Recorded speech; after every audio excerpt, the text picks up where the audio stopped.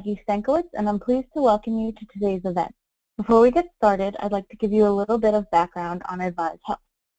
At Advize Health, we analyze processes, implement solutions, and deliver quality educational opportunities for healthcare entities of all sizes. We have been in existence for over 13 years and employ the industry's top auditing and consulting experts. We offer an extensive catalog of services, including HIPAA and compliance analysis, medical documentation auditing services, and educational opportunities for a number of specialty-specific topics, including chiropractic services, DME, home health, and clinical documentation improvement. The educational seminar you're about to view is just one of many services that Advize Health advisory sector has to offer. We provide the medical billing and coding community with 30 free CEUs per year through our monthly webinars and coding newsletter. Our priority and promise to the healthcare community is to always tailor our services to our clients' needs and budgets. We have an exceptional speaker for today's presentation, Dr. Phil Smith from Medmorph. Dr. Phil Smith is a dual-boarded physician who accomplishes huge projects, including automating healthcare operations, achieving high levels of physician adoption of technologies, as well as healthcare operations and analytics. He formerly served for over 9 years as Vice President and CMIO at the 44-hospital multi-state Adventist Health System, and most recently automated the H. Lee Moffitt Cancer Center in Tampa, Florida. He is the author of Making Computerized Provider Order Entry Work, which is published internationally. He currently does independent healthcare and management analytics, as well as technology consulting, and is an advisor to medical software companies, healthcare organizations, and to an innovative global medical device company. Now for some general housekeeping items. We will be monitoring questions throughout the webinar, so feel free to send in any questions that you have to all organizers at any time. There will also be a Q&A session at the end of this presentation. This webinar will be recorded and sent to all attendees, along with a certificate for 1.5 CEUs. These items will be sent to you within the next 3 to 5 business days. I'll now turn it over to Dr. Phil Smith, who will begin the presentation. Well, thank you, Maggie, and good afternoon, everyone. I hope you're having a great day. Last month when I did this, we were in the middle of a tropical storm, and I think we have another one threatening today in Tampa, Florida. So hopefully lightning will not knock anything out today, but we did fine. I'm very excited to talk today to you all about population health, and I'm going to take a very interesting twist on it and actually teach you about cause and effect diagrams, or Ishikawa diagrams. And I think it'll be fun, but there'll be a lot of data that I think is very helpful to understand what's happening to our population and why this is such an important topic to us as Americans. So I do have these following objectives that I want to achieve today. If you're listening on the phone only, we're going to understand the impact chronic disease is having on the United States population and our healthcare costs. We're going to understand the impact of hospital readmissions for chronic care, and we're going to review the numerous factors that lead to readmissions and post-hospital mortality. And this topic should be of interest to you if you're a healthcare participant as a patient, or if you're a healthcare provider in healthcare as a professional or in operations, and to better understand what's going on with our environment. So I'm going to start by giving you some background on chronic illness in the United States, which is a growing challenge in our industry. And when we're talking about chronic illness, we're talking about diseases that you hear about every day. And there's an increase in the patients who have more than one chronic illness. And this leads to more costs, more hospitalizations, and more emergency department care. So we're going to look at some statistics that are provided on Medicare beneficiaries. And to remind you, Medicare beneficiaries are typically people over the age of 65 or people younger than 65 who have been disabled and are receiving Medicare benefits. And currently today, if we look at Medicare beneficiaries, about a third have 0 to 1 chronic condition, another third have 2 to 3, But the other third has 4 to 6 or more chronic conditions, with 14% of the Medicare population having 6 or more chronic conditions. So that means that 2/3 of Medicare beneficiaries have 2 or more chronic conditions that need to be managed by healthcare. And when we look at the 15 leading chronic conditions, I think it's no surprise that high blood pressure is the #1 chronic condition in the Medicare population of over 65 mainly, and followed by high cholesterol and ischemic heart disease. And ischemic heart disease means anything that can cause angina, which is chest pain, or heart attack. And then we go down through the rest of it and get down. So if you look at the highlights of this, the big 5 are high blood pressure, cholesterol, heart disease, arthritis, and diabetes. And you probably know multiple people that have 2 or more of these. And if we look at the spending, which is why this is such a big impact to our United States healthcare budget, if we look at per capita spending across Medicare recipients, and we're talking only data on fee-for-service, so this would not be including those who are participating with a health maintenance organization such as Medicare Advantage plan. But based on fee-for-service spending, you can see that the average Medicare beneficiary spend is $9,738 a year. But if you look at the population that have 0 to 1 chronic conditions, the spending is about $2,000 a year, which relates to about $150 a month. But if you look at people that have 6 or more of these chronic conditions, then you can see that the spending is almost 4 times or 400% increase over the average spending at $32,658. So this is a huge impact in spending when someone has more than chronic condition. And if we look at the Medicare recipients and look across all ages, so now we're including the people that are disabled and less than 65, it's pretty natural to realize if a person is disabled and has 6 or more chronic care condition, then their Medicare spending per year is going to be even higher, because they probably, being disabled, they're probably less active and have more health challenges. But you can see that at all ages, the younger than 65 population on Medicare have higher annual expenditures than the people over the age of 65. So this is not just a spending problem among our elderlies. And obviously, if someone is younger, they probably have a longer life expectancy. Now, if we look at what kind of a breakout of how these things are mixed together, and take a moment to look at this graph. So if you look at depression, depression occurs isolated in about 10% of patients with depression, but the other 90% have 1 or more chronic conditions as well. And you go all the way down to heart failure, where it's almost never the condition that you have heart failure by itself and no other chronic conditions. And in fact, 55% of the people with heart failure have 5 or more other conditions, putting them in that 6+ category. So the purpose of showing you this slide is that certain diseases really are associated with more number of chronic conditions. So the highest is heart failure, which also has the highest rate of readmission to the hospital and the highest mortality of all the conditions on the list, with stroke being almost equal to it, but again is rarely found alone. So if we look at distribution of the beneficiaries by age groups or age brackets, you can see that if you're younger, you're less likely to have more than 1 chronic condition.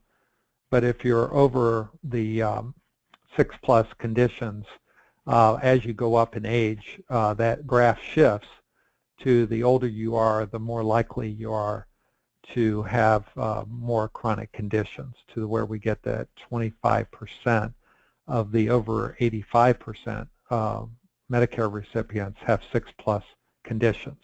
And with more people living to higher ages, you can see that this does impact cost of providing care. Now, if we look at the impact to hospitalizations, we'll start on the left. This is the all taken together, that if we look at an average Medicare beneficiary that's on fee-for-service, 79% will never be admitted to the hospital during a year, but 3% will be admitted 3 or more times during that year. But when we go out to look at the 6+ chronic condition level, 16% will have 3 or more hospital admissions a year, and only 37 will avoid being in the hospital. So essentially 2/3 will end up in the hospital during the year when they have 6+ chronic conditions. And then if we look at emergency room utilization, which is what ED stands for, emergency department, you'll look overall that 7% have 3 or more visits in the total beneficiary population, and 68% never end up in the emergency room at all during the year. But if you go out to the people with 6+ chronic conditions, you can see that only 30% avoid the emergency room during the year, and the largest percentage, 27%, actually end up with 3 or more ER visits. So beneficiaries with high numbers of chronic diseases end up in the hospital more and end up in the emergency department more as well. So we talked about the increasing numbers of patients with numerous chronic conditions. Let's look about the spending per Medicare recipients. We already looked at the cost per annual expenditure, but let's look at it as total dollars spent. And you can see at the bottom that total Medicare spending for people with 0 to 1 chronic diseases is just under $20 billion a year. But when you go up the scale to people with 6 or more conditions, they are consuming $141 billion a year, almost $142 billion a year, which is roughly a little over 700% or 7 times more expenditure of total dollars for the cost of care.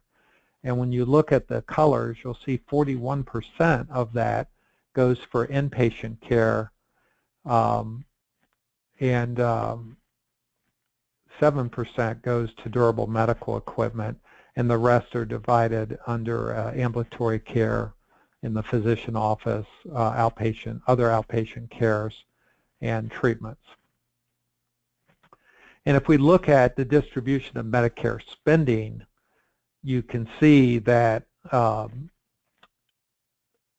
the beneficiaries that have 6 or more conditions only represent 14% of the Medicare recipients, but they also represent 46% of the total dollars spent, where the bottom 1/3, the 32% that's blue on the left, only result in 7% of the total spending.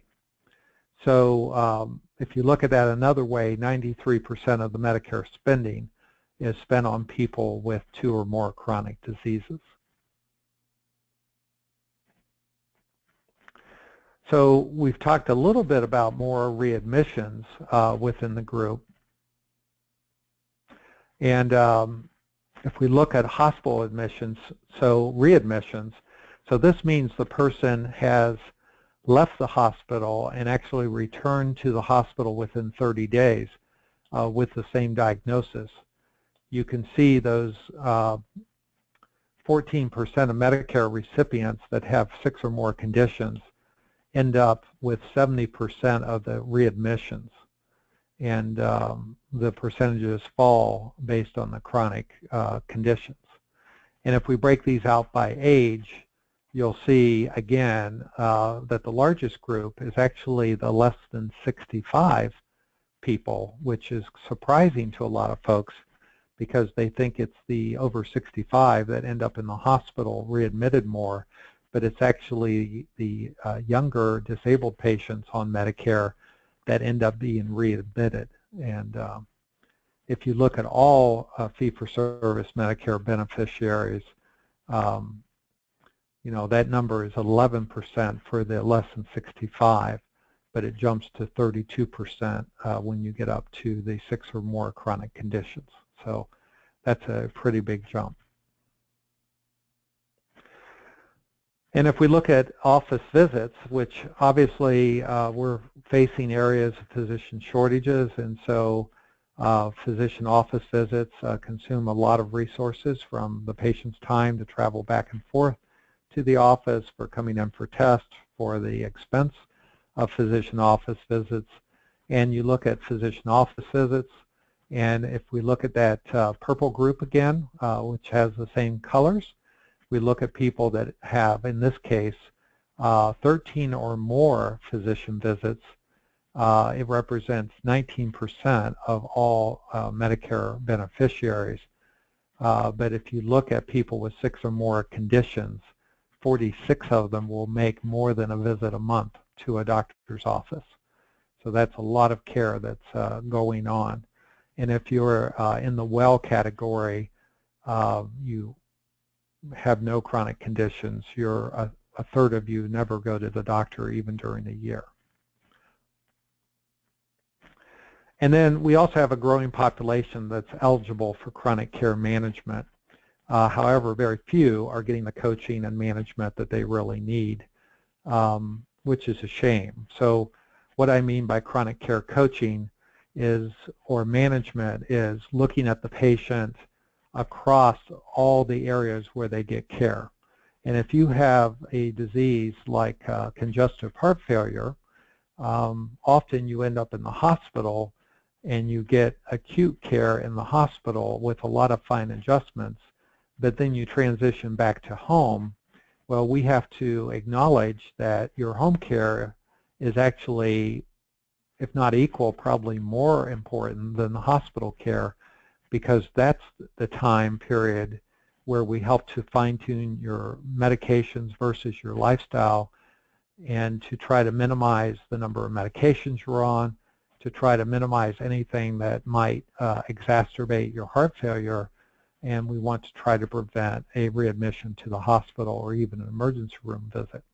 And there are strategies that have been proven to help that, but they're not always being offered to patients. And as we'll talk in a few minutes, one of those is remote patient monitoring, which today only 2% of the patients who probably should have remote monitoring are actually getting it done. And when we look at the number of beneficiaries that are eligible for chronic care management in the United States, you can see that that number is going up it's going up in all payer groups, so Medicare, Medicaid, and commercial, so that we're seeing a large number of Americans, about 125 million, that will be eligible for chronic care management by 2020, which is just 4 years away. And if we look at the available dollars that have been pledged by Medicare and the private insurers to cover this, they are planning to invest over $70 billion because they find this is a very wise business practice to provide reimbursement for care in the home and transition management care and coaching, because it reduces the more expensive inpatient care and improves the quality of life. So the challenges to us, and if you're a member of a health system, we all know that healthcare costs are skyrocketing, and despite politicians who are promising decreasing the cost curve, during the last few years of Obamacare, we've seen premiums skyrocket and costs skyrocket. And I know personally, as someone that buys private insurance, I went from pre-Obamacare premiums for a family of 2 in our 50s of a premium of around $6,000 to over $12,000 a year in premiums just in the last 3 years. And I'm sure if you're a healthcare employer or you're providing your own insurance, you know that healthcare premiums are skyrocketing. And we know that from the data on chronic care management and from remote patient monitoring that we can lower costs, but most health systems have not really gotten into this field effectively because they often don't have a strategy on how to make it work. And there are a lot of technology companies that have been entering the field with really great name recognition and some great products, but they have little experience with actually integrating this into the workflow and understanding the interchange between healthcare systems, the physicians, and the patients to create a workable model that makes sense and can actually solve problems in real people. So most of these companies are approaching this as more of a tactical approach, which is do, and rather than a strategy of looking at the overview of how do we leverage all the technology we have available, from the ability to leverage the internet, to leverage the growth of self-care and self-responsibilities of patients who now can leverage the internet for data sources, sometimes good information sources and sometimes poor, the ability to monitor in the home, the ability to do remote virtual visits through telemedicine, or what we call virtual visits through video conferencing that is secure, the ability to put medical devices in the home, both at the clinical level that's approved for use in the home, as well as the Internet of Things, such as fitness trackers, Fitbits, lighting devices, little devices that people have in their home, from their smartphones to their wristbands. And a lot of the vendors have not really quite understood what the complexity is of all the different things that health systems and insurers have on their plate today. We just went through the last 5 years digitalizing the electronic medical record as a response to the stimulus of 2009 and the HITECH Act, which create meaningful use dollars. And now often people are back to doing maintenance things within their health systems, and they don't have a lot of bandwidth to figure out how to make population health really effective and how to make it work. And also, they may not have the data to know where they're at and how to manage it. And we know that with data, we can actually decide what to do next and where to invest our dollars and our efforts. And then there's been gaps in creating systems that aren't integrated with our electronic health records. And so we create different places for patients to go and different places for doctors and nurses to go. And we need to be thinking more of a seamless integration, so that everything is in one place, so that when a doctor is making decisions, he or she has access to all the data to do that, including labs and x-ray results and notes from other providers.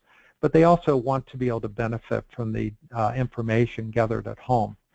In fact, years ago, we used to talk about white coat hypertension, which is high blood pressure that is measured when you come into the office and you're nervous of seeing the doctor and your blood pressure may be high, but when you get home it may be normal. And this has led to the concern that some people that are on high blood pressure medicine are being overtreated and not getting the right medications to be able to do it.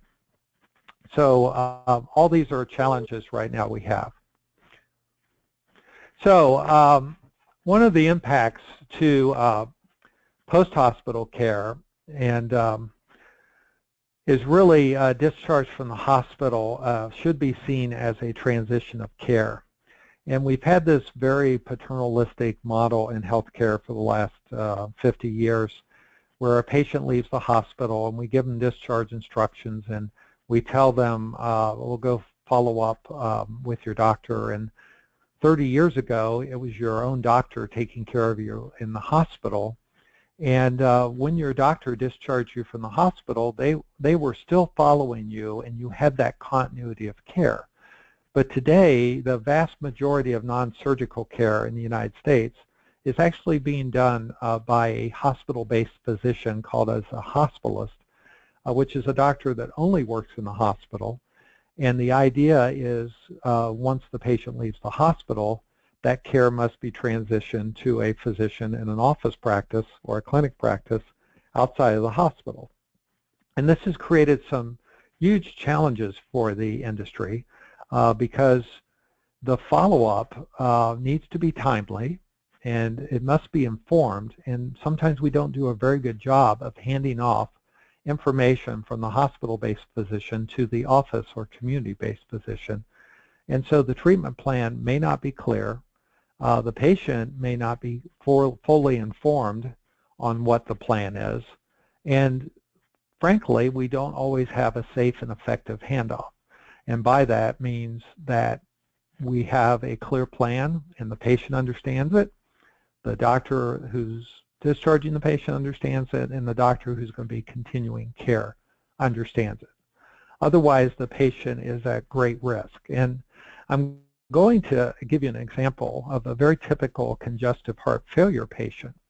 And congestive heart failure is, as I said, the most expensive condition that we treat among the chronic diseases as a group of a disease group that literally has lots of other things associated. Now, we may spend more dollars per case on cancer treatment, but congestive heart failure is consuming more dollars than anything else in the United States. And congestive heart failure is when your left ventricle, or the left side of your heart, is typically not pumping as well as it should be. And because your right side and your left side of your heart need to be pumping exactly the same amount of blood each beat. So the right heart is pumping blood through your lungs to pick up oxygen, and an equal amount of blood must be pumped with that same heartbeat through the rest of your body to take oxygen out to your tissues.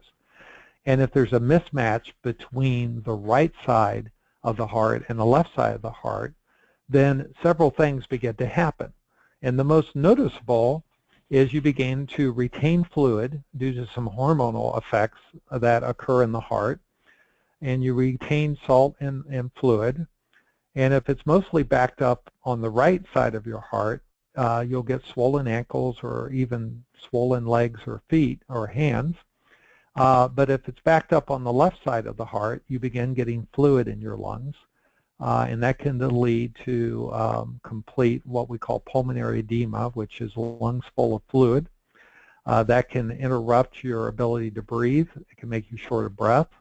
It can make you gurgle with fluid in your lungs, and can actually promote irregularity of the heart and arrhythmias and what we call sudden death. So there's a lot of potential complications.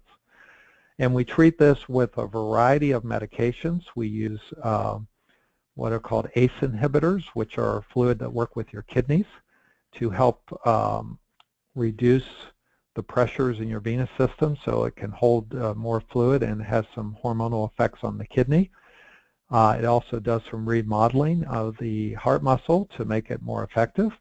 We use beta blockers, which are drugs that reduce some of the excess adrenaline in your bloodstream, which makes you more likely, less likely to have arrhythmias or irregularities of the heart.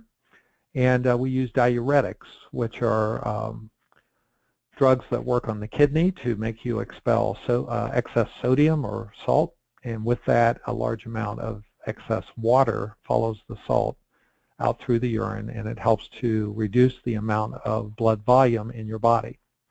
And then there's a variety of other drugs we use.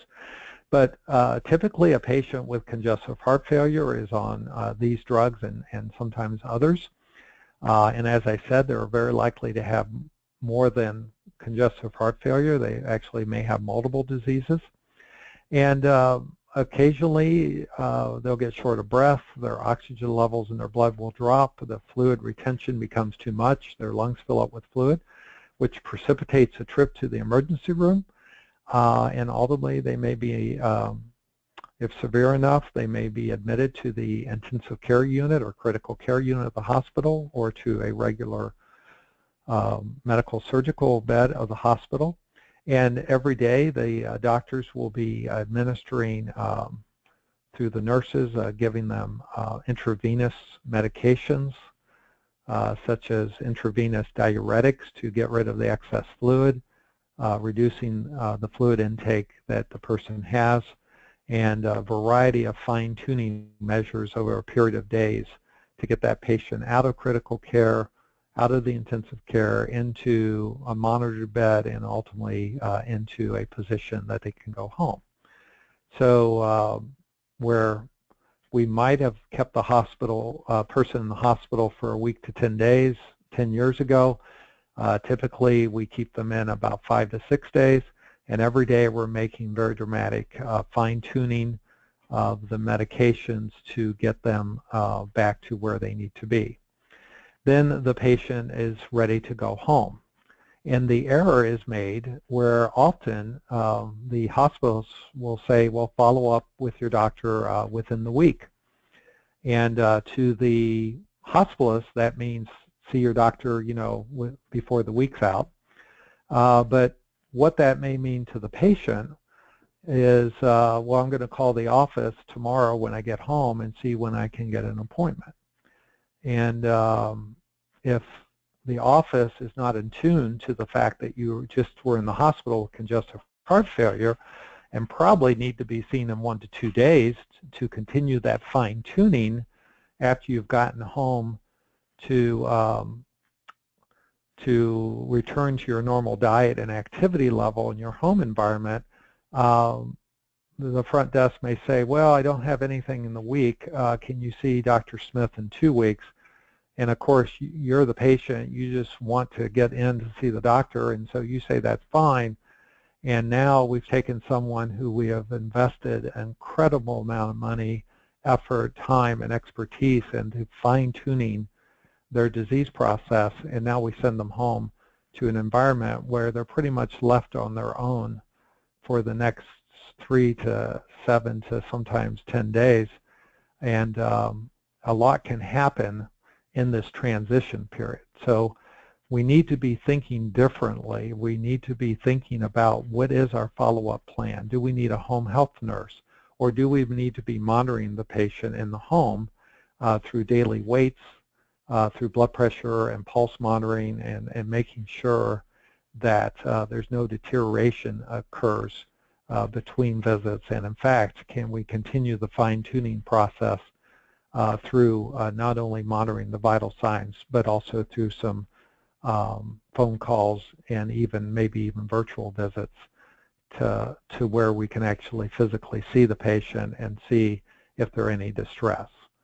But oftentimes, as we saw with the people that have congestive failure, they have a lot of other chronic diseases that may be stacked against them, and that's why so many of them end up back in the hospital within the first 30 days, or worse yet, even dying within that first 30 days after leaving the hospital. And most health systems that I talk to don't have the data to know what really happens in the first 30 days post-hospital. Because often the care is done outside of the health system, where the hospitals have a huge amount of clinical data on the inpatient side and know what happens on the inpatient side. Once they leave the care of that hospitalist, they often don't know how soon was the first visit and when did it actually happen, and they don't know when the patient actually ends up being readmitted at a different health system or going to an emergency room that's not part of their health system, or even yet if the patient has mortality or passes away in that 30 days.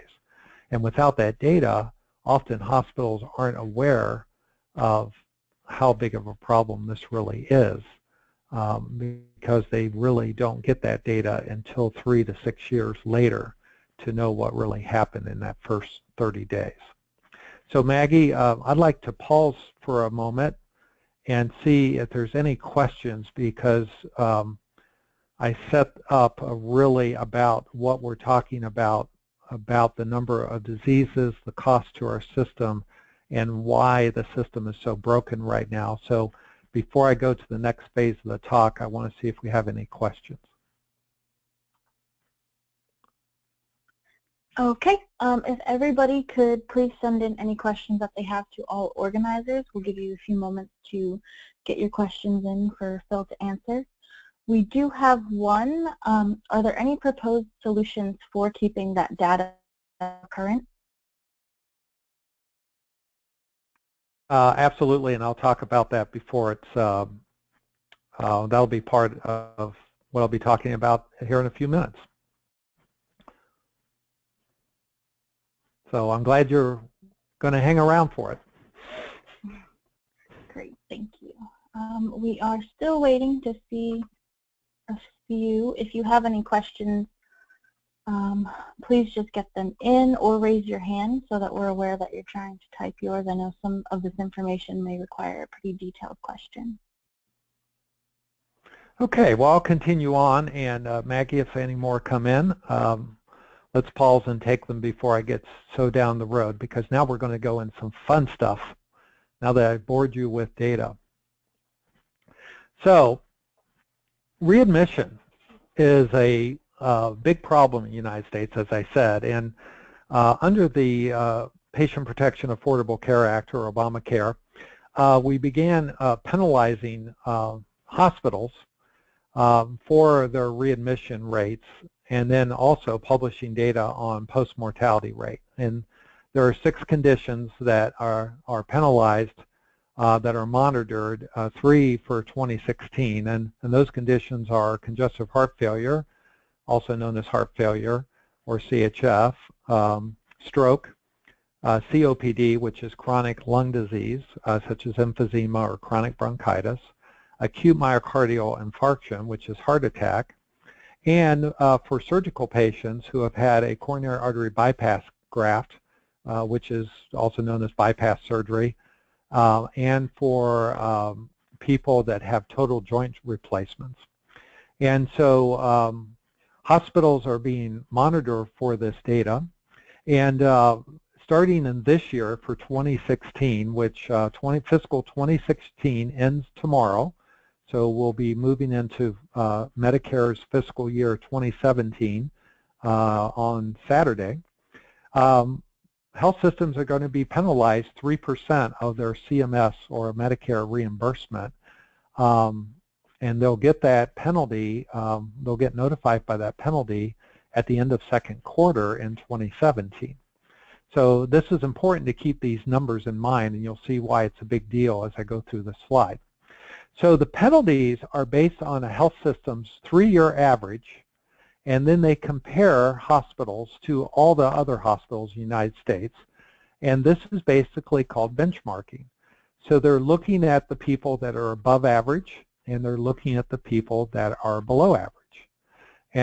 And now for 2016, they've already done the calculations, because the 2016 penalty, which I said will be leveraged in June of next year, is actually based on discharge data for patients discharged between October 1st of 2011, which is 5 years ago from this week, till September 30th of 2014, which is 2 years ago.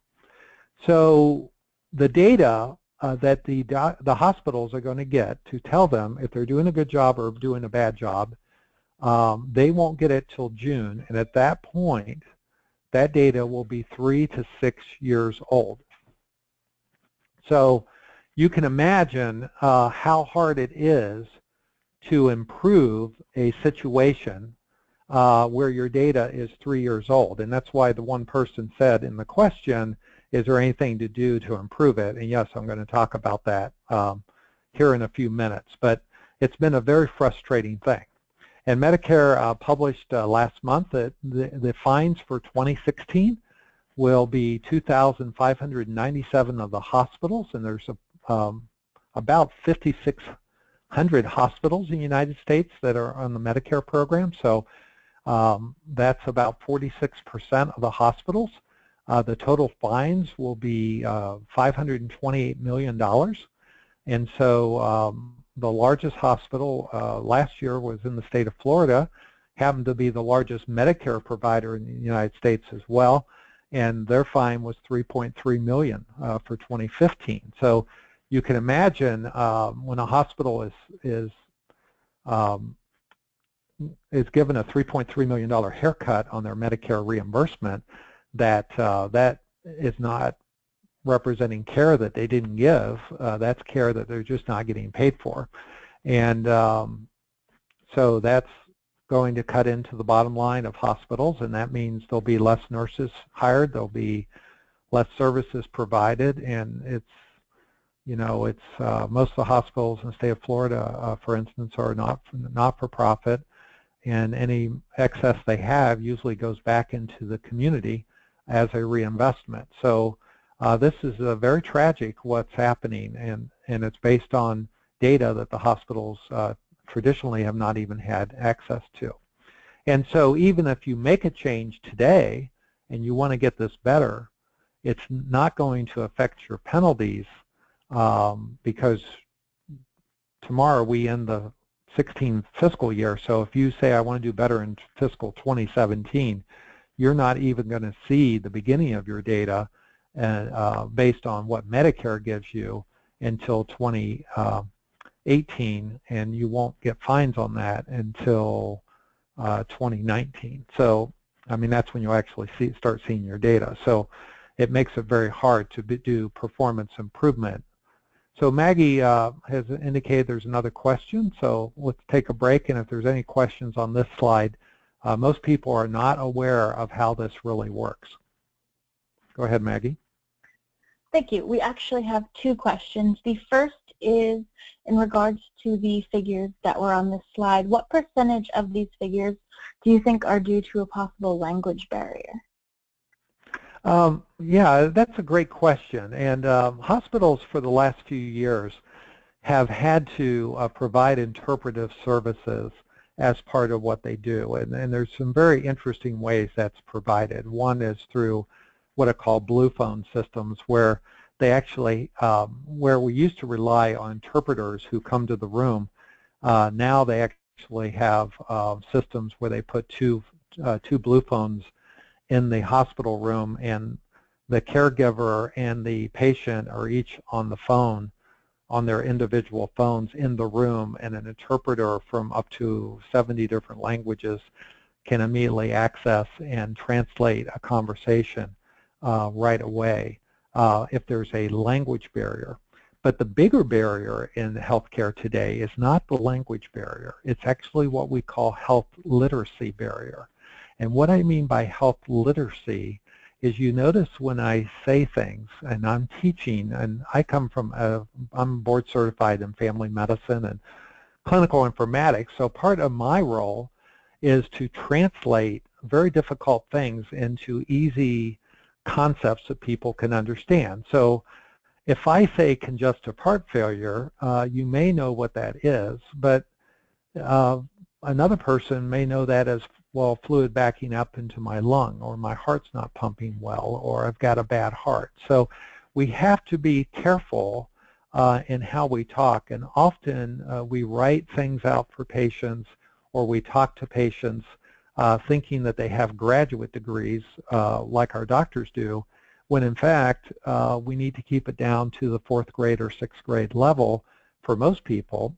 And we don't always take time to what we call read back the information. And so one of the strategies that we need to do is to coach patients and help them to understand their disease process, so they're less confused and scared of the process, and understand how to take medical advice, and to talk, communicate and dialogue back to their caregivers, and make sure that they're really understanding what's being asked and asked of them, and what the treatment plan really is.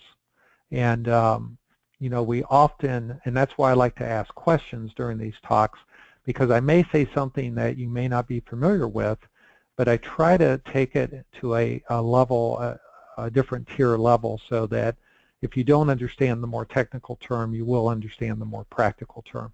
And I don't think as a health system, as a health industry, we're doing a very good job with medical literacy or healthcare literacy, and really taking the time to let our patients repeat back to the point of them explaining back, what did you understand of this plan of when you go home? Help me understand what you think I told you to do. And it's very interesting to listen what goes back. And our nurses do a great job every day in our hospitals of playing that role of the doctor tells them, and then the nurse goes in, repeats what the doctor says, and then say, do you understand this? And repeat it back to me. And that should be the process of every safe and effective discharge from the hospital.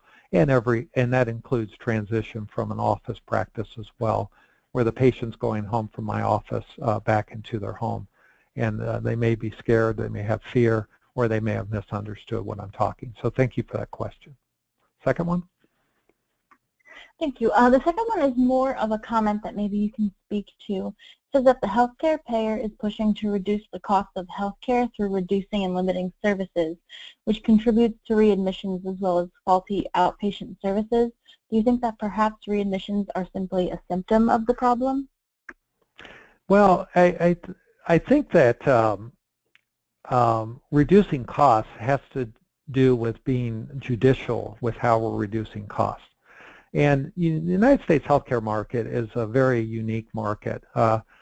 If you look at single-payer systems like Great Britain, I was talking to someone at the airport the other day who was telling me her father is currently going through dialysis, and he's 87 years old, and he's on his 6th year of dialysis. And she was telling me how she wished we had a single-payer system like Great Britain. And I said, well, I don't think your dad would agree with you. And she said, well, what do you mean? I said, well, in Great Britain, the single-payer system, the government system, does not provide dialysis past the age of 60. So basically, the way they save money is by rationing the service, and at a certain age, your life expectancy is considered below the threshold that we can afford to invest in it, and so basically those services aren't offered based on an age cap.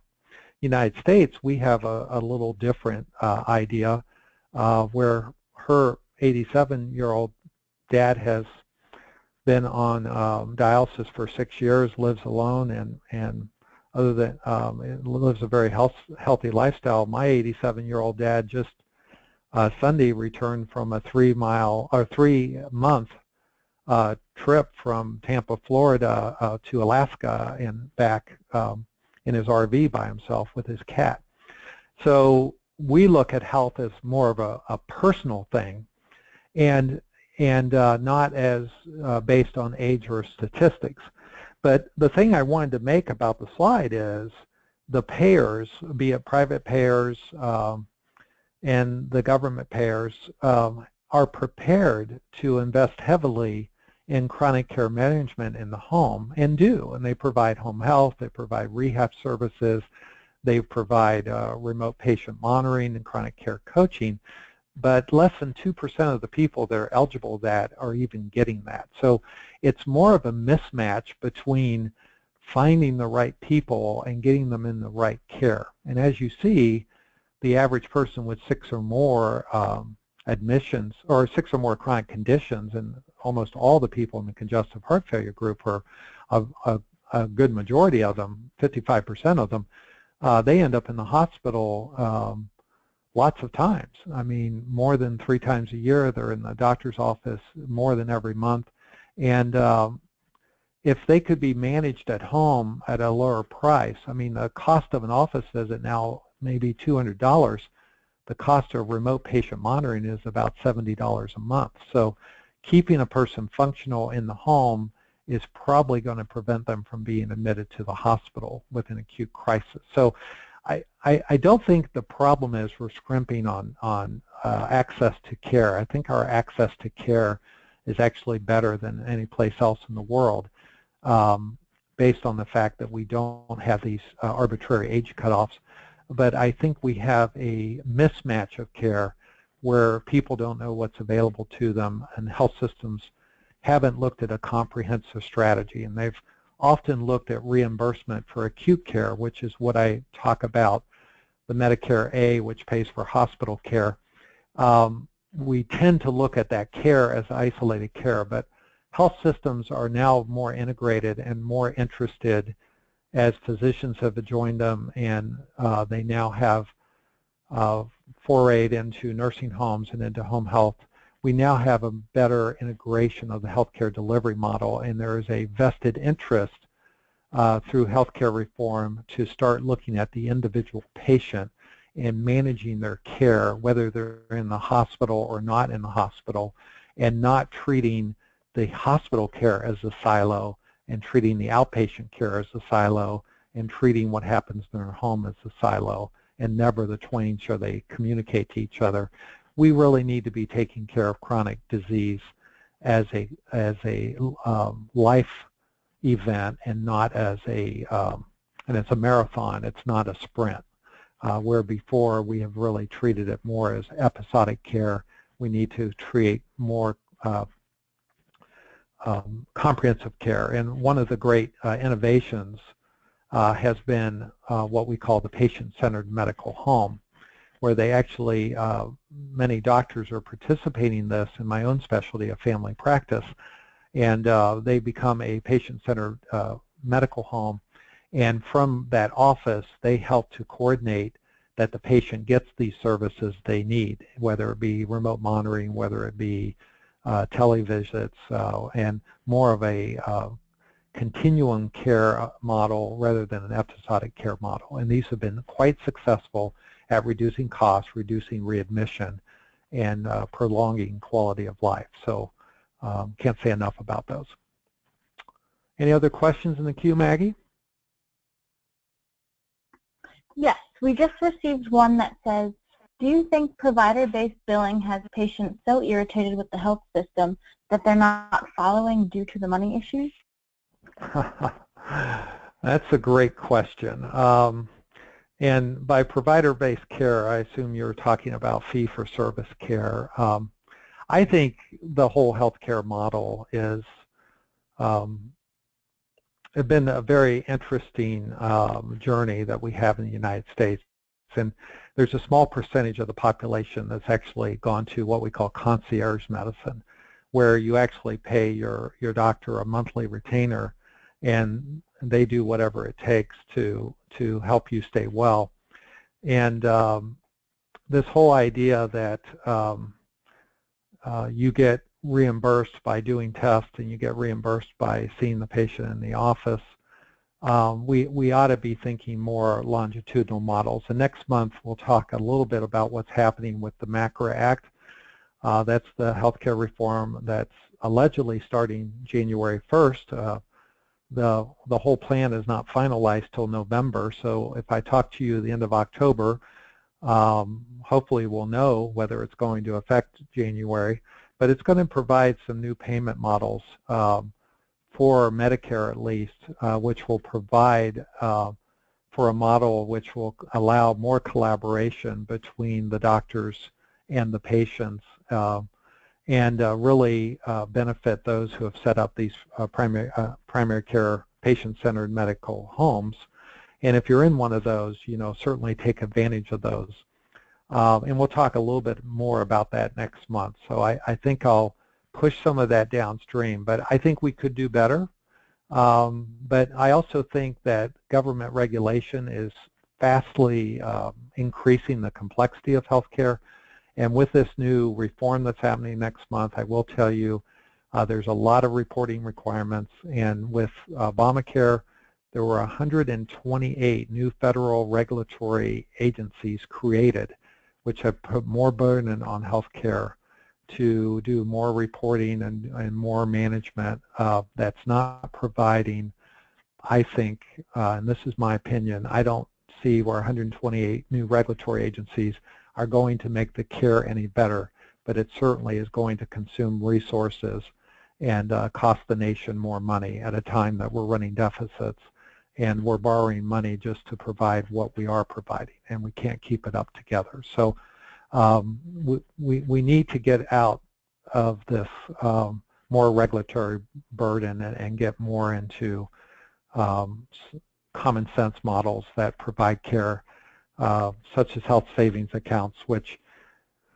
helps the patient be more active in managing their care because they have some dollars that they can invest in their system tax-free and to help to keep control on costs by being smarter about how they consume healthcare dollars. Okay, so let's move on here. This is a fun part because most of you have never seen a cause and effect diagram, but I wanted to put this in a graphical view because I want you to understand the complexity, and whether you're a healthcare executive, a physician, a coder, a patient, and we're all patients, I just want you to understand how complicated this all is. And I didn't even include all the regulatory agencies that are playing on it, but I want to give a shout out that the cause and effect diagram is a tool used under a Japanese technique called Six Sigma.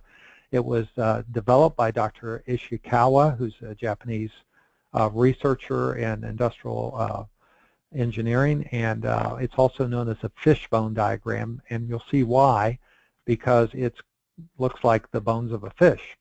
And I'm going to use an example before we talk about why hospital readmissions are occurring.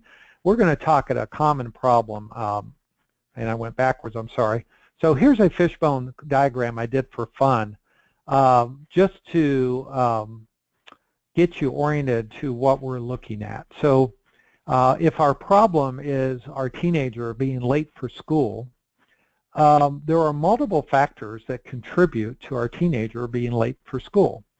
So for instance, the person, the teenager himself or herself, they may be oversleeping.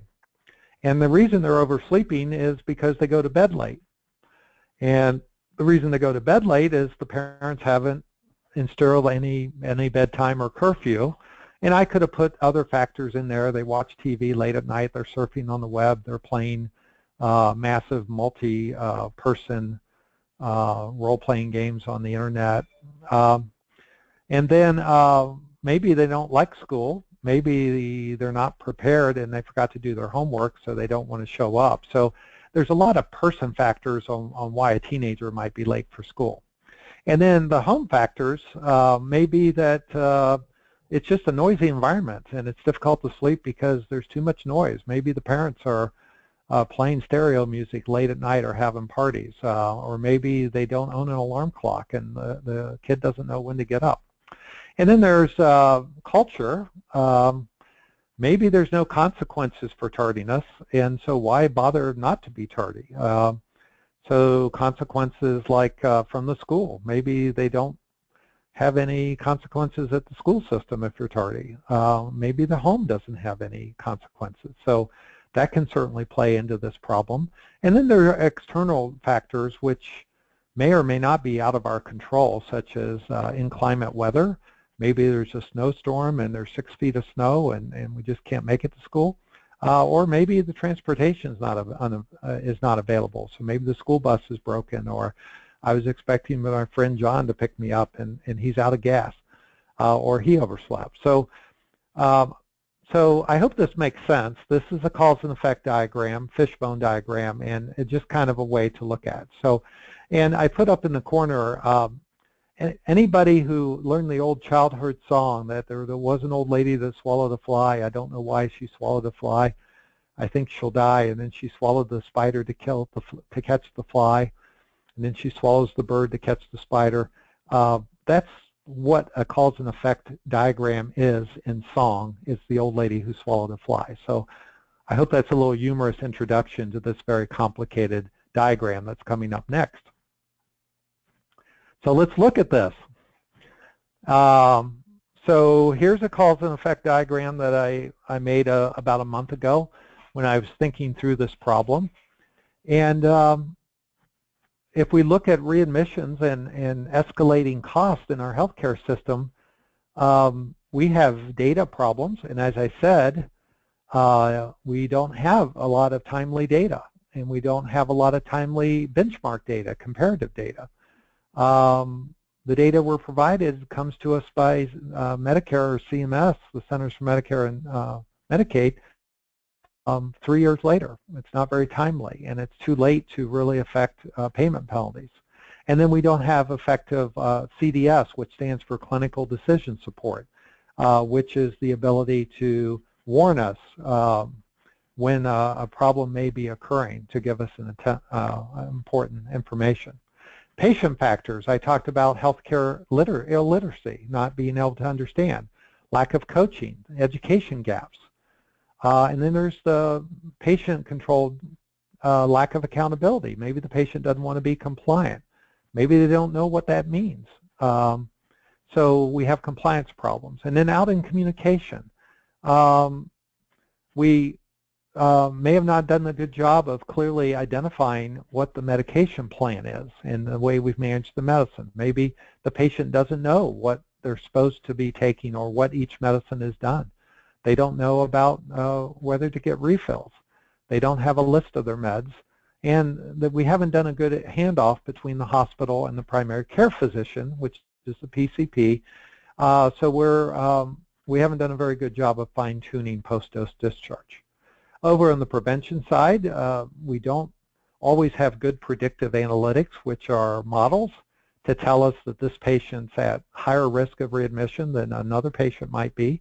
But we have an incredible amount of data to say if a patient has 6 or more health conditions, they're more likely to be readmitted. So this isn't rocket science, but a lot of people aren't paying attention to think this through and put that into their model. And then we probably lack good primary prevention efforts, which is keeping these diseases from happening in the first place. The population is not only growing in numbers, but growing in size. And we have a lot of disease processes in the chronic disease category that are affected to our life habits, our diets, our activity levels, whether or not we smoke, our alcohol consumption, and now add to that new medications such as marijuana that are entering the market and have some health effects. And then, as I said, our interventions are not good. We often delay hospital follow-up. We often don't have good workflows. We rarely have in-home monitoring going on, and hospitals often don't even have the right equipment to be able to make patient-friendly devices that are good to use in the home and to use them in the hospital to transition a patient so they're aware of how to do things before they leave home. And the data is really the area I want to focus on for this last half hour because I think we have a huge opportunity to improve that data stream. But before I go on from my fishbone, Maggie said there's another question in the queue, so let me take a breath and answer the question, Maggie. Okay, this guest has a question about patients that they've seen in their practice. They found that a lot of the patients' chronic diseases are caused or worsened by obesity. Mm-hmm. Do you think obesity should be considered as a chronic disease to be managed in conjunction with other treatments? Yes, I do. I think obesity is probably the #1 lifestyle issue that we have in the United States, and it's very interesting that obesity is tied very closely to what we call hyperinsulinemia, which means elevated levels of insulin. And we have a very vicious cycle in our food chain right now with hyperinsulinemia. And hyperinsulinemia, insulin when it is too high in the bloodstream, is usually a response of the fact that we're eating too many simple carbohydrates, too much refined foods. We're stimulating the pancreas all day long to kick out more insulin. That insulin is what we call an antibiotic hormone. Antibiotic means it helps to build things in your body, to build muscle and to build fat. and in most cases you're consuming excess calories. Insulin is trying to drive that blood sugar into the cell. You have more than you need, so your liver is making glycogen to store the insulin, the blood sugar, and the fat cells are soaking up through conversion of triglycerides in the liver. We're creating more triglycerides, and we're storing those excess calories in the form of adipose or adipose tissue. Adipose tissue, which is fat, especially visceral fat or the fat inside your abdominal wall and throughout your body. This then leads to disruption of some of your hormone cycles. In men and women, it raises your estrogen levels. That estrogen level then suppresses in men your testosterone-estrogen ratio, where men should have a very high level of testosterone to estrogen, but when the estrogen levels go up and the testosterone level stays the same, your effective testosterone relative level to your estrogen level drops, even though, and that has metabolic effects on you, which we all know because that's advertised every day on the TV. And women are seeing increases in things like breast cancer and other estrogen-associated diseases. We're seeing an increase in hypercholesterolemia. Certainly, excess weight is associated with increased risk of type 2 diabetes, which we're now seeing in children, where we only used to see that in adults.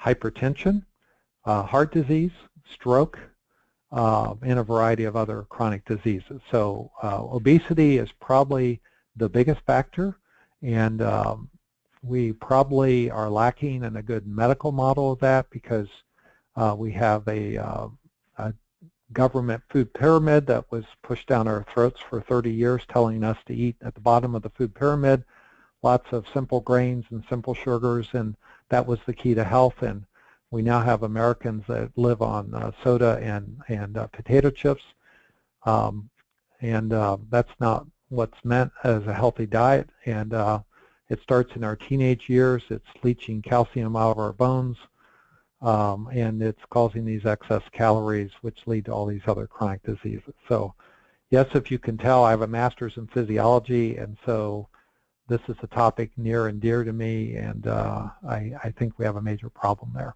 So, okay, so let's talk about the data. So we don't have the data, but everyone knows what we measure gets better. And so that's been shown over and over and over again. But we have this system put together from Medicare that basically penalizes hospitals for readmissions, but then don't provide you the data until the penalty comes. And I've already summarized what I wrote here, that 2016 fiscal year for Medicare ends tomorrow, and the data for fiscal year 2016, the penalties will be based on 2011 to 2014 data, but the penalties for the care that you did in 2016 will begin to penalize you for fiscal years 2018, 2019, and 2020. So even if you made a change in the upcoming year in 2017, you're really not going to see any benefit till 2020. So you better be starting now. And you know, the old story about every morning in Africa, a lion, every lion gets up and runs in the savannah, and every morning every antelope gets up and runs in the savannah, and the slowest antelope will be eaten by the fastest lion, so it doesn't matter if you're a lion or an antelope. You better hit the ground running when you wake up every morning, and we're not doing a very good job with this. So I've been currently piloting a solution with a major health system based here in Florida. We will be in full pilot during this coming quarter, where we're able to actually give the health system their readmission and their mortality data for every patient that crosses their threshold. That's part of CMS, and we're going to follow those patients 30, 60, 90 days for these chronic conditions, and then 120 days for the joint replacements. And we're actually going to start making real-time models so that we not only know what happens to the patient, even if they go somewhere else, but we're actually going to know when does the patient actually see the doctor when they first leave, and we're going to start creating analytics to look at patients readmitted versus patients not readmitted, look at patients with multiple chronic diseases versus patients without multiple chronic diseases, and really try to build better predictive models so that hospitals know how to better manage this. And I'm very excited with what we're doing, and this should be commercialized early next year. And at the end, if you are interested in this, please email me, and I've got my email at the end. Even if when we have the data, we have to know what works. So without the data, it's hard to know what our problem is at a health system level. So is it that we're not doing timely follow-up? Is it that we're not seeing the congestive heart patient in 2 days, but we're seeing them, telling them to see them in a week, but in actuality, we're actually seeing them in 14 days or 10 days? Are we leveraging remote monitoring? Remote monitoring has shown to reduce readmissions for CHF from anywhere from 44 to 67%.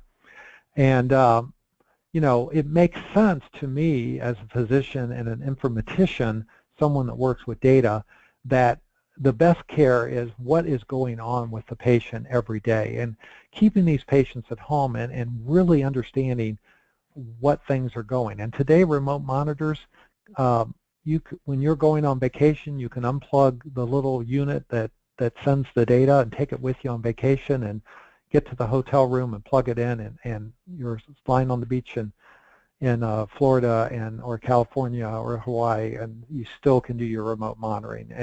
And it's incredible what this will do, and this is going to change. So I'm very excited with what's going on in the field, and working with a lot of health systems that are interested in putting strategy together and how to take both the data acquisition and remote patient monitoring and to make this a reality with or without other modalities. So what are some of those additional solutions that we're working with?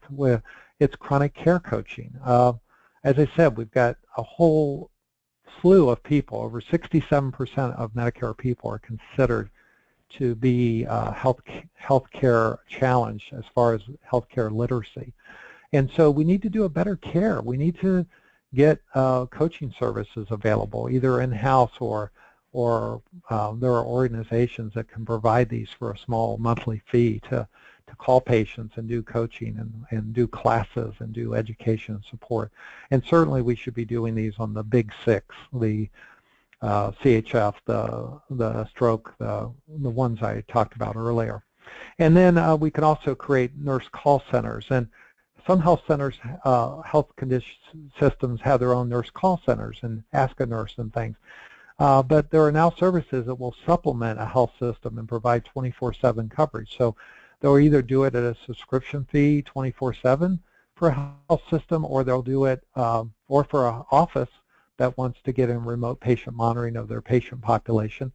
And or they'll do supplemental. Maybe you don't need it Monday through Friday from 8 to 5, but you need it after hours on holidays and weekends and on evenings. So that can now be done, and there's so many services out there. But most health systems don't have anybody even researching this, and they go to a vendor who does one thing, but they're not thinking about it strategically. They're just trying to find a technical solution, and they're not thinking about strategically how to put this all together. And it's a shame that 98% of the people that need these services are not getting them, and only 2% are.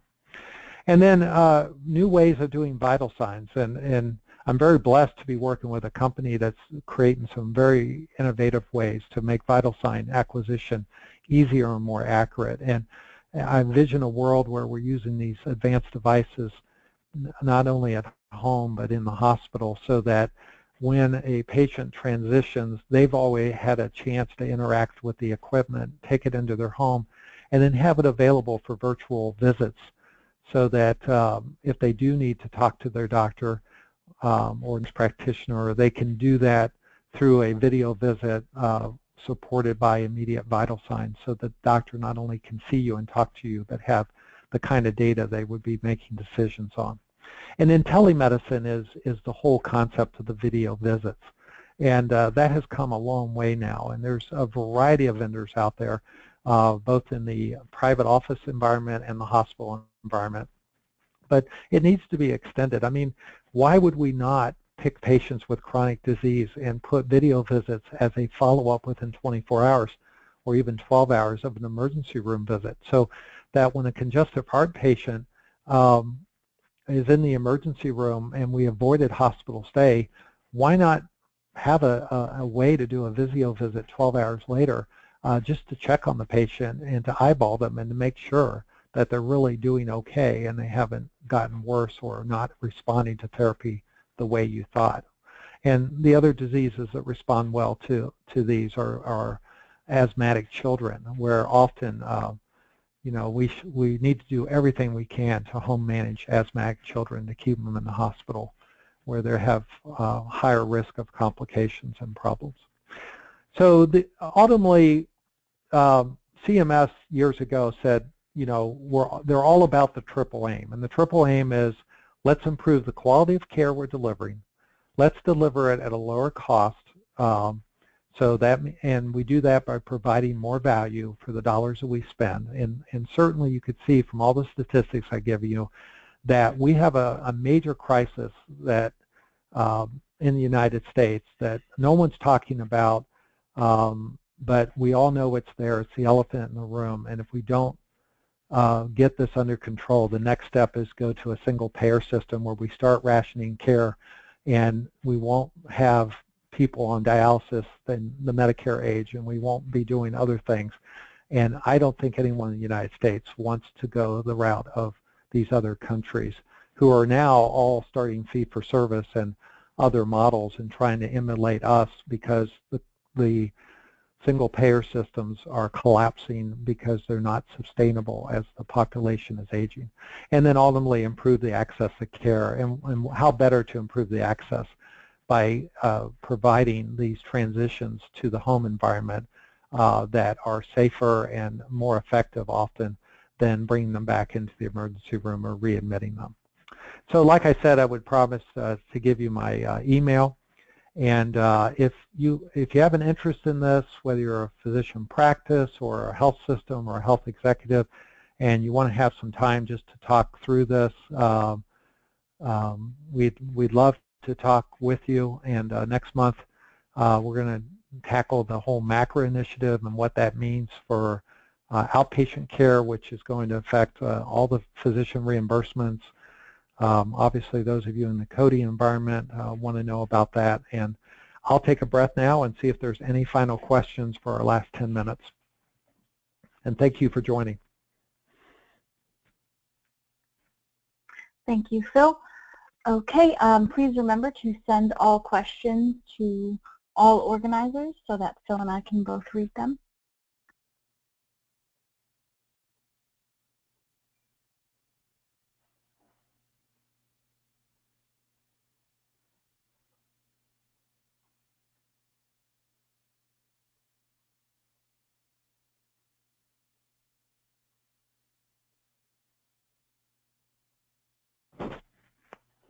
We do have one housekeeping related question regarding CEUs for this webinar. This webinar is worth 1.5 AAPC approved CEUs, which will be sent out when you receive a copy of the presentation and the link to the recording. And you should be receiving that in 3 to 5 days, as well as a survey detailing your satisfaction with this particular presentation, as well as what topics you would like to see in the future.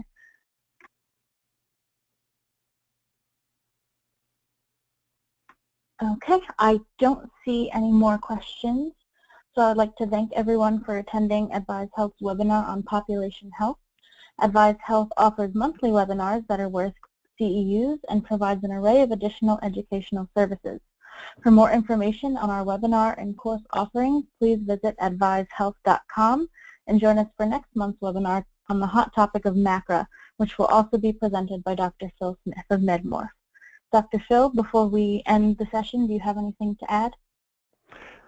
I just thank you all for your attention. It looks like most people hung in there the whole time, and give some thought to what I said. This is topic. Population health is of interest to all of us. We need our healthcare system to be sustainable. We need to tackle this problem of chronic care, both for our loved ones, for our health systems, and for ourselves. Think about prevention. Think about diet, exercise, fitness, and self-care, and what we can do to help reduce healthcare costs in the United States and provide accessibility, value, and good quality care for all Americans. And with that, I say good day. Thank you, Dr. Phil, and I will see everyone next time. Thank you for attending.